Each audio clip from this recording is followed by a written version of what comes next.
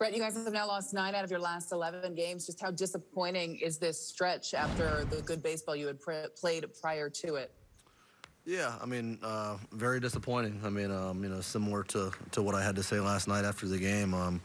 We had a chance to win today, a couple chances with guys on base, and we were able to call back in it there in the middle of the game and tie it. But, sometimes you got to give credit to the other team. They've got a good team over there. They're obviously, fighting for a postseason spot just like we are, and they play us tough. They good at bats up and down the lineup, throw the ball well, and for us, we just need to do a better job of getting guys on base, hitting with guys in scoring position, and keeping runs off the board.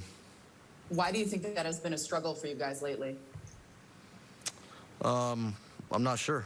We just haven't been playing good baseball, and obviously, that's something that we've got to figure out here in relatively short order, or our season will be over in short order. So hopefully, we can turn the page, and we've showed what we're capable of. We just haven't been able to, maintain that for an extended period of time. So yeah, it's frustrating, disappointing, but you've only got two choices. You can show up tomorrow and get to work and fight through it, or lay down and give up. And obviously, we're not going to do that. So we've got a tough group, a resilient group, and hopefully, in a month or so, we're looking back on these as just another obstacle for us to another thing to make us stronger to get to where we want to be at.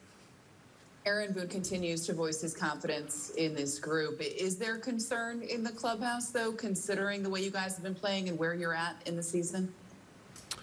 I mean, anytime you're not playing well, I think there's a little bit of concern and disappointment and all those words that I used earlier. But, I am confident in our group. I mean, I think that we've got a very, very talented group.